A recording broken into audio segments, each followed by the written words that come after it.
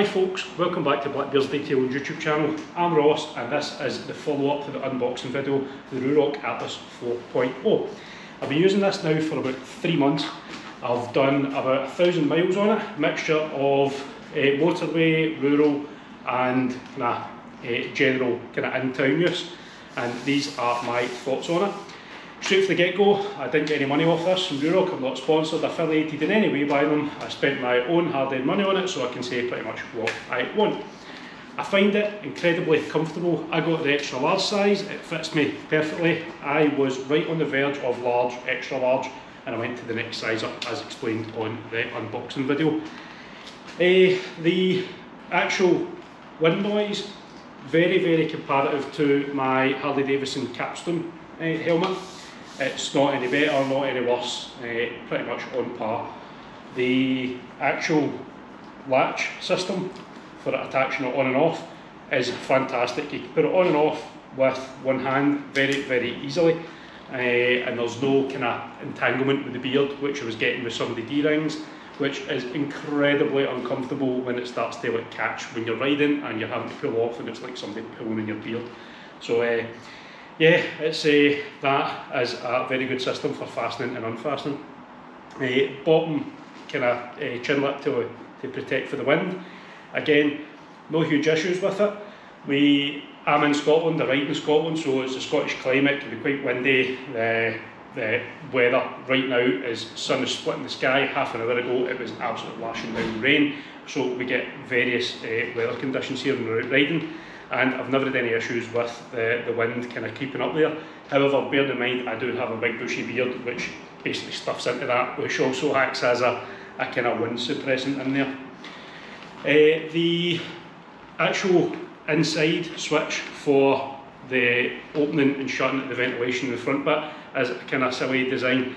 You can't get in it easily at all when you're riding, so if you want to open that or shut it, again depending on the varying weather conditions, it's a bit of a pain. You're having to like stop at a set of traffic lights and have to get your thumb up there and mess about with it. It's not the best. Top one, very easily adjusted. It's just the slide left to right up there. This particular one is the matte finish. It is a fingerprint magnet. I have put a layer of matte ceramic coating over this, so it's very easy to clean the bugs off of. However, you still get a cleanness prior to the vlog, and as you can see, you still get fingerprint marks literally just from the start of this vlog. So bear that in mind. If you do like a nice clean look, then you will pick up finger marks on it. Changing of the visor as well, found it incredibly easy. Just turn this little kind of thumb screw. Same on the other side, lift off the other visor and put your clear one on, tinted visor, whatever colour you want. It's very easy, very simple to do. Fortunately, it's not been tested practical wise, i.e. me falling off the bike. I hope that never happens, so I can't make any comment on that, but you just need to trust the manufacturer's own testing on that front. Moving on to the actual Shockwave. The sound is pretty good. I'm a bit of an audiophile, I do like my music. It's nothing compared to a proper pair of like earphones, but at the end of the day this is getting put in a helmet, so I really can't complain with it at all. However, the chain app is rubbish. Like, it's absolutely horrendous. The talking delay, you start talking, there's a good second delay and then it comes through the other mic. That's if and when you can get it connected. It's dropping out quite frequently. The areas in which we've tested it in, myself and my friend Paul, other friend Scott and other friend Gordon, we've all tried it, interlinked, and it just simply does not work. It is rubbish. The mic seems to pick up the noise of the bikes.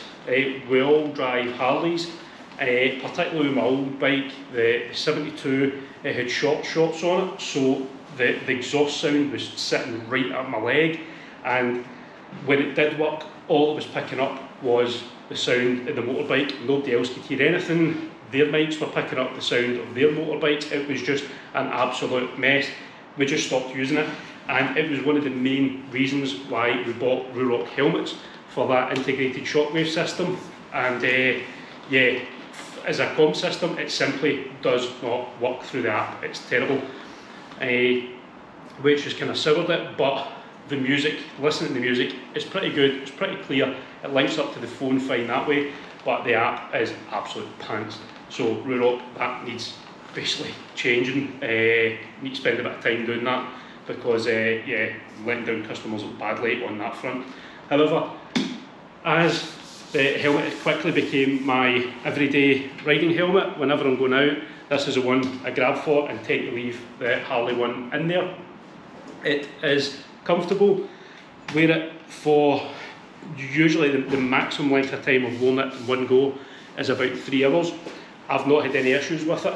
I know my friend Paul, he's got a couple of them. He finds them quite tight, and especially in his cheeks, and he has got some complaints that it's basically the padding isn't even in itself out, isn't soft in itself over the course of a ride.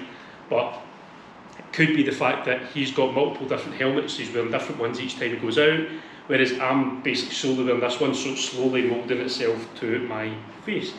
Either that, or I've got the added padding of the beard, which is helping. But yeah, it's all in. I do like the helmet. As a helmet, it's great. As the integrated comms thing, it is absolutely rubbish. So if you're planning on buying it for the Chain app, have a look into it, try and see if you can get a loan of somebody's, test it out, make sure it's for you.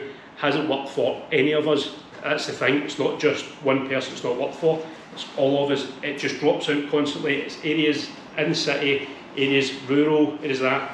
Doesn't matter. Phones have all got signal. We've got our GPS up on our phones, so we all know we've got signal, and it's just dropping out. It's absolute rubbish and it's pointless. So thank you very much for watching. There will be a kind of partner video to this about Engine Hawk, which is the other kind of partner company to Ruroc, and our findings on that, which haven't been terribly good. But I'll get that one filmed over the next couple of days. Thank you very much for watching. It would help me out massively if you could click that wee like button and then hit the subscribe, and then you can see some of my new content when it comes to motorbikes. Thank you very much for watching. Stay safe. Cheerio, bye.